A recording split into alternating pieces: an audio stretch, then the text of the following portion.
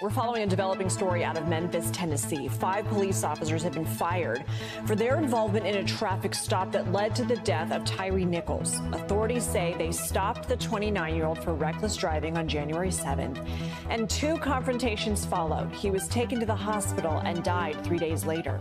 His stepfather shared this photo of him with blood on his face and what appears to be a swollen eye. The department's investigation found the officers allegedly violated multiple policies, including excessive use of force, duty to intervene, and duty to render aid. Nichols' family attorney says they're scheduled to view body camera footage for the first time on Monday.